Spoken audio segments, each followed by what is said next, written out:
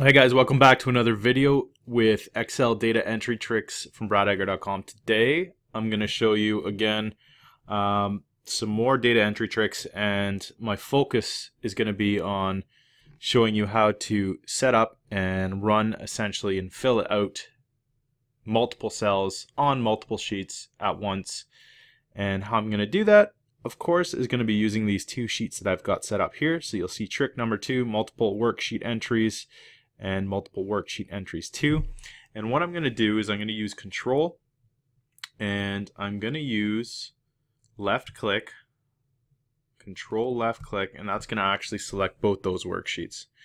So you see now that we have both worksheets selected, and I'm going to do the same type of thing that I did in my first multi-cell data entry worksheet, but we're going to do this with two sheets at once. And you'll see that you could do this with, if you want to add 30 or 40 sheets, or however many sheets you wanted to, you could add this simple data set or create a simple random data set doing this.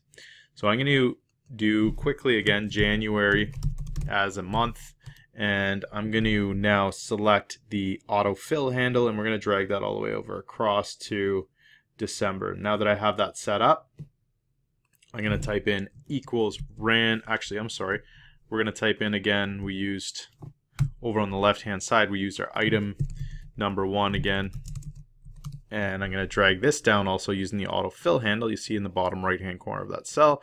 We're going to go to item number 10, and then we're going to make the selection of our entire data set where we want to create the exact randbetween function. So if I type in now equals randbetween,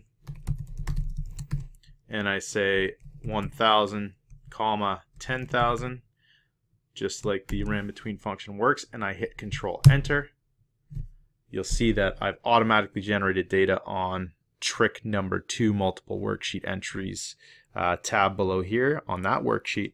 But the beauty is if we select also trick number 2, multiple worksheet entries 2 spreadsheet, you'll see that I also have again another set of random data.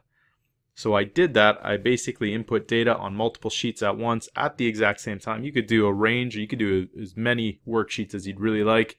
So that is essentially my trick for today, is doing multiple entries on multiple sheets all at once. I hope you enjoyed the video. If you have any questions or comments, feel free to leave them below. I hope you enjoyed the video. We'll see you next time. Thanks.